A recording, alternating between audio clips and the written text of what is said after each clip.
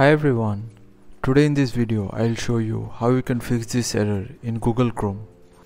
To get started, simply click here and then click on Certificate Details. From here, note down the common name. Now search for Internet Options. Click on Content, then on Certificates. In this list, search for that common name, select it and click on Remove and click on Yes to confirm and save the change. Now close everything, restart Chrome and try to visit that particular website with which you are facing the issue with. You won't get the error further. However, if you get the error, then proceed ahead with the next shown steps. Simply click on these three dots and then click on New Incognito window.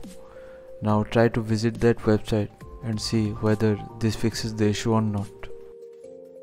In the next step, search for date and time settings.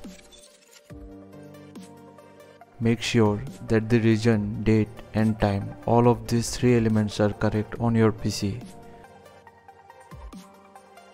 In the next step, search for Windows Security. Click on Virus and Threat Protection. Click on Manage Settings and disable the real-time protection. If you are using any other antivirus software, disable it and try to access the web page. You can also try these workarounds and see if the issue gets resolved or not. So thanks for watching. Please feel free to subscribe and support the channel if you found the content helpful. Thank you.